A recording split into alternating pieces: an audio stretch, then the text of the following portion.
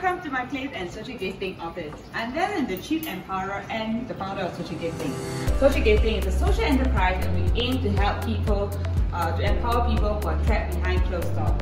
These are my kids, my family members, and they are the inspiration behind this business.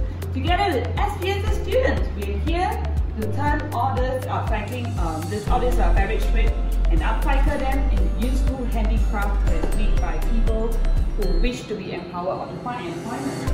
So we started this as a one-man show, and today we grew into a team of workers with 20 over students.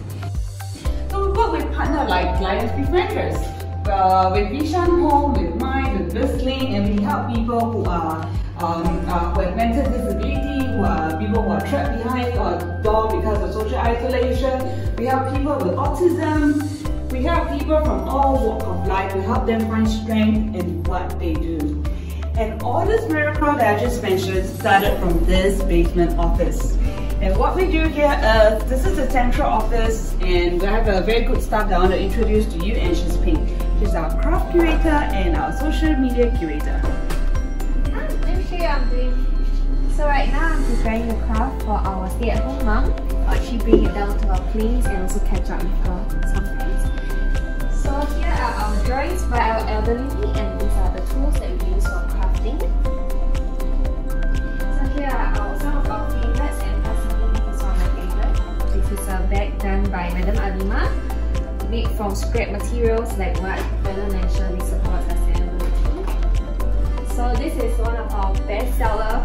They are soy wax sachets, and people usually buy for their shoes and things like that. So after I curate all these products, I'll actually send it to Lily, who will do our order fulfillment. I think I'm done with our office tour, and I'll get back to work. Bella most likely is waiting for you upstairs, so I'll see you again. Bye! I just wanted to share with you another story. There's so many times I feel like giving up, but the seniors, the crafters, and the volunteers like you that give me the strength to tell me to carry on. And I just want to say shout a big thank you to you guys. We really need people like you to care for society, especially people who are trapped behind closed doors. And what you can do to help is to simply buy a gift, volunteer with us, or to help us spread the word. Thank you so much for being with us today. I hope to see you soon again. Next week.